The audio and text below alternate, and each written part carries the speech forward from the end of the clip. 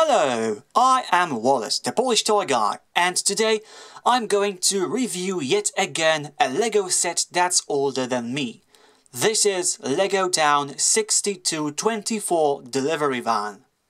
And at this point we already know the theme of this set, its number. We can see the number of minifigures, so the remaining bullet points to mention is the number of pieces, 34 total, and the release date, which is 1983, so 35 years old set. And before we go for the main dish, let's take a look at the dish's driver. And that's going to be a quick look because, let's face it, this guy is fairly plain, except maybe for his nice black hat, but otherwise a very stock figure. The typical Lego smile, blue torso, black pants, standard Lego minifigure posability, so it's kind of boring on its own. I think it more likely serves as a decoration for the vehicle, which is the main thing we should look at when buying this set. And with that taken care of, we can point our interest to the delivery van, which I like. It's simple, yet with 8 centimeters of length, it still has a few things to offer. The main one being, like I said, the nostalgic feel. You can pretty much just look at it and already tell this is not the same thing that we have from Lego in modern era. You just feel the age of this just by looking at it, and it's great. It's a block if you look from the front, nothing protruding through the sides. Pretty much rectangular in a few colors on wheels. And these wheels are also old school. I don't think we see the likes of them nowadays, but they are nice. Plastic connected through a metal bar below the piece. And as a result, the delivery van rolls on the floor like a champ. I also like this color scheme, very bright but very nice to look at. We have this printed grille. I like these old-fashioned translucent pieces for the headlights and tail lights, red now. We also have these stickers which you have to apply on your own, judging by the instruction sheet. And we have opening doors through which you can see what is supposed to be the driver's cabin, which is identified by this moving wheel piece. That's the only thing that will tell you that this is supposed to be the driver's place. And yes, we have this flap through which we can load our delivery to the van. And what is supposed to be delivered? We will probably never know.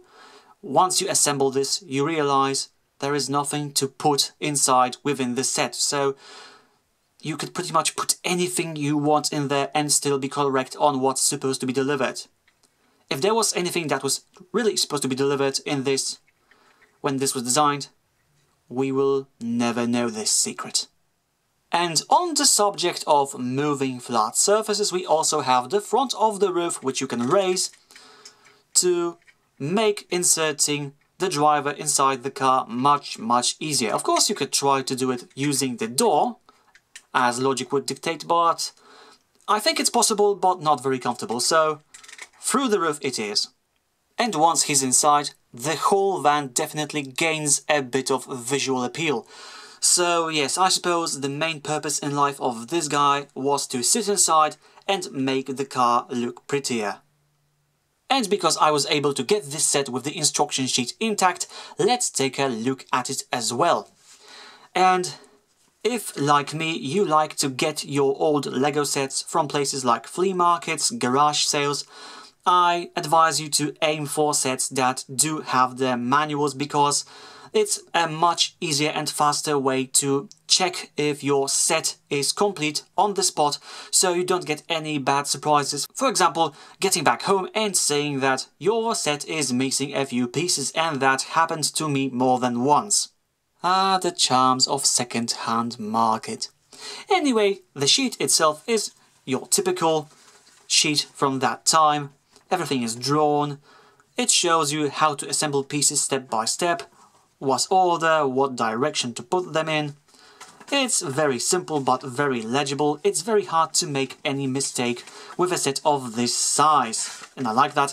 And I also can see that it includes pictures of other creations we can make with these parts, and I think with this set I would be able to build them just by looking at this picture. But again, I know these are ideas and not the main set, but I would still appreciate getting at least some basic instructions for how to build these.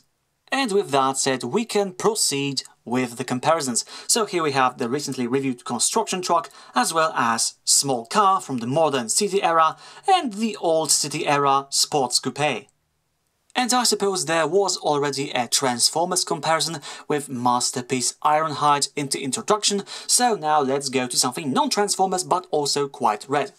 Here we have a replica of the classic Polish car Polonez Caro Plus and the red version of Modari's T1 buildable car.